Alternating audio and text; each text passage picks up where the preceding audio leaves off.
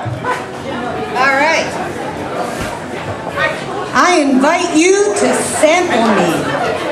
I am here as a canopy, an hors d'oeuvre of poetry, a tasty little pastry, a tangy little tart, a donut with a whole lot of vocabulation.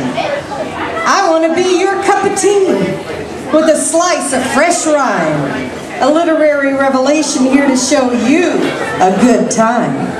Here to represent, here to keep it real, here to join a beat generation for a wordsmith meal. Set me out on your plate, on your white paper table.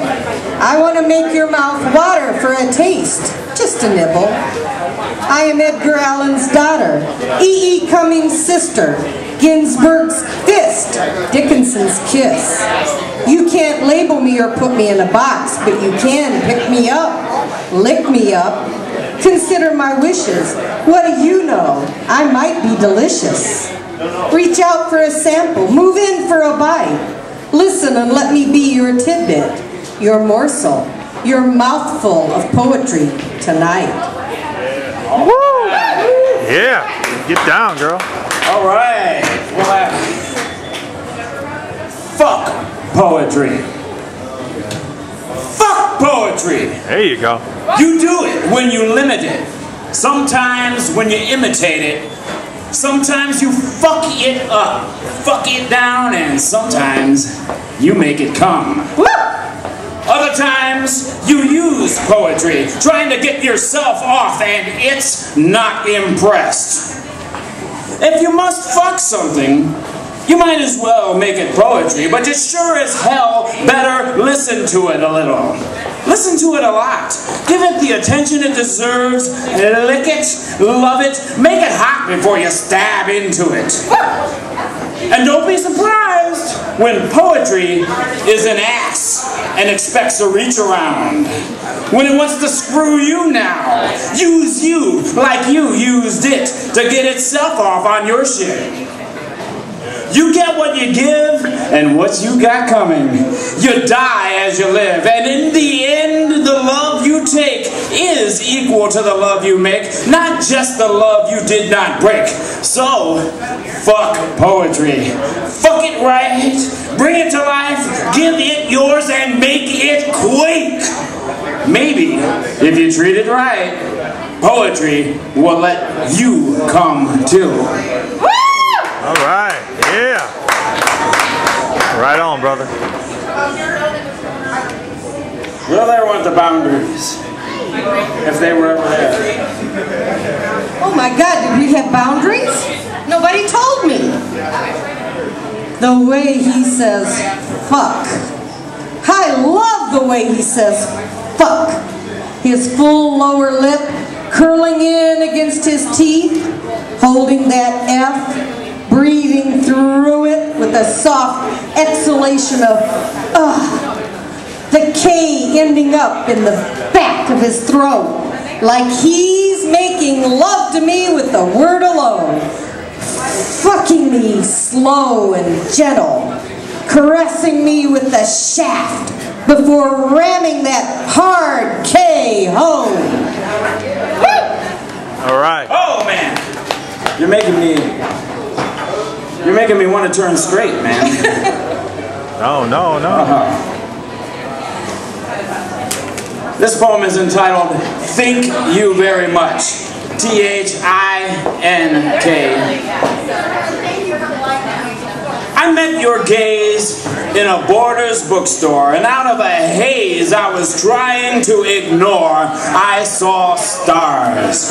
Brighter stars than I'd ever seen before. I saw life after war, and aisles and aisles and miles of pure, profane, divine, delicious poetry in your eyes. Thank you very much. I quickly turned my head, hoping she wouldn't see, but how could she not notice the long-neglected nova brightening suddenly, dazzling unexpectedly inside of me?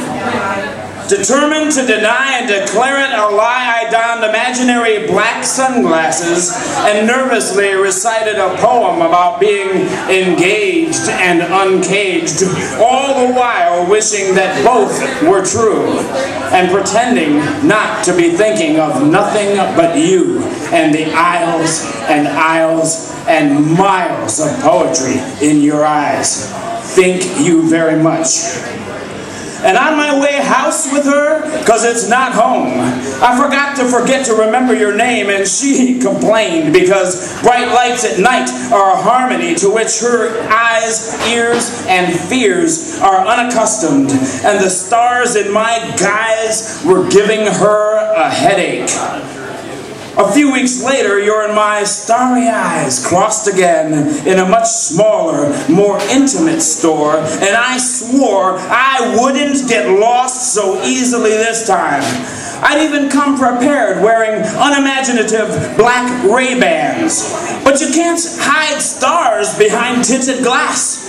You can't hide present or future from the past. And so she happened to catch a couple of happy stars at dance in the way I glanced at a book about us Grant.